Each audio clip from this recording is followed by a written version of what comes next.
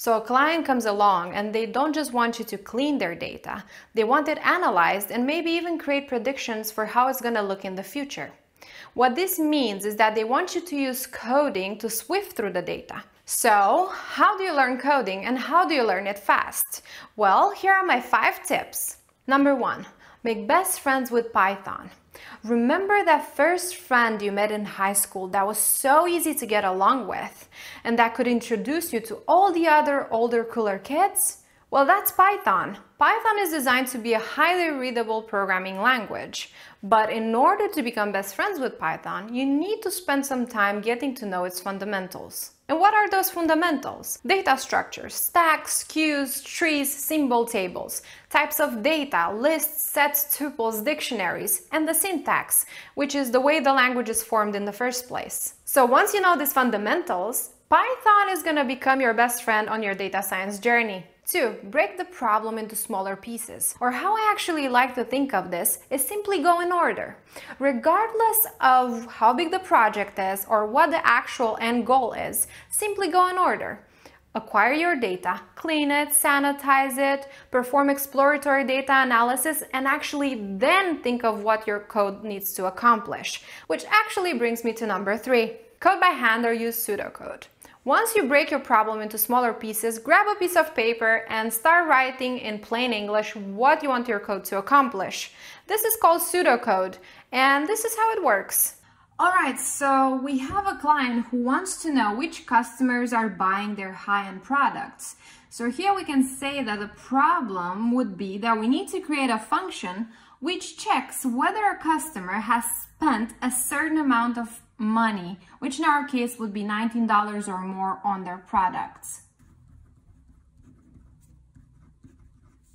For this particular problem, we need to create an if clause, and that is like this. So we need to check whether the customer has spent $19 or more, and we do that by the if clause.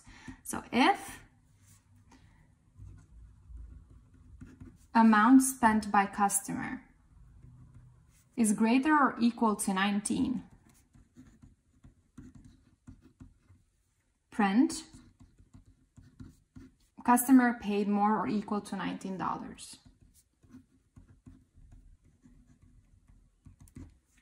Else, alright, so before we get into the else clause, I want to tell you that you use the print statement here because you want your program to actually return on your screen whether a customer has paid more than the required amount or not.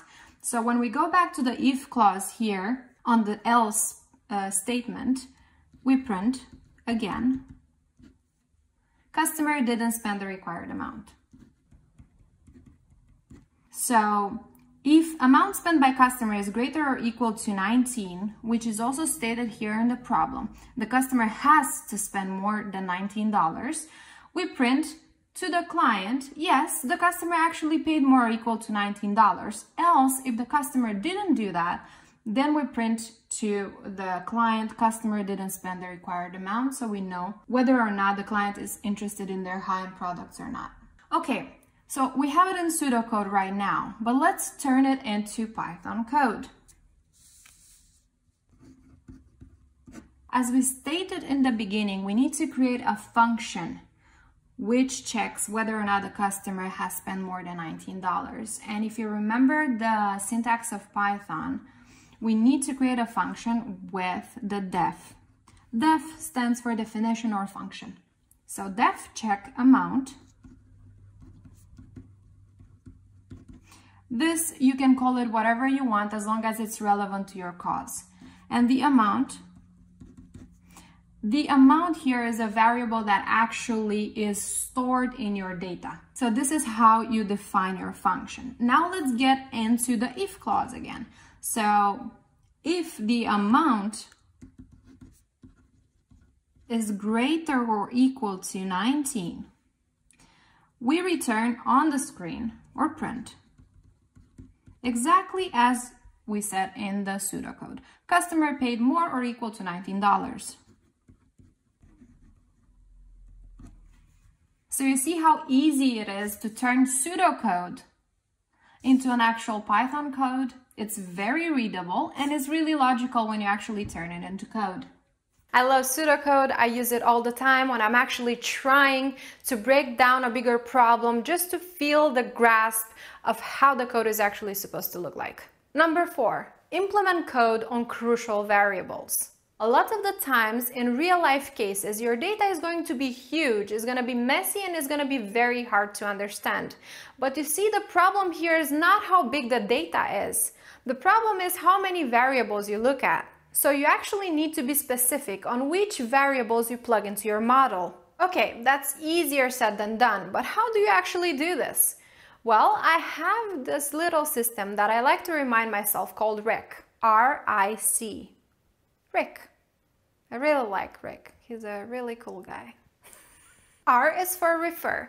Keep referring to the original question that first started this analysis, or that the client asked you in the first place. For example, what is the lifetime value of a certain customer? I is for intuit. Use your intuition on what might be relevant for that question. For instance, what is the customer's age when they first buy? C is for create. Get creative on testing variables against each other and see which one might be actually relevant. For instance, age when they first buy or average annual income. I really hope you like that system. There's a lot more I could say about my friend Rick, but we will leave this to another video. Number 5, don't just copy paste. At least sort of understand every line of sample code. All right, this is an important one. Just like everyone else, when you first start out coding, you will start Googling your issues to find a possible solution on Stack Overflow, for example. The problem is, if this works and you move on without understanding of why it works, you will have no idea how to fix it when you run into a problem hundreds of lines of code later on. Alright, that's it for today. Please let me know down in the comments how you liked the video, which one of the tips was helpful for you, and I will see you in the next one.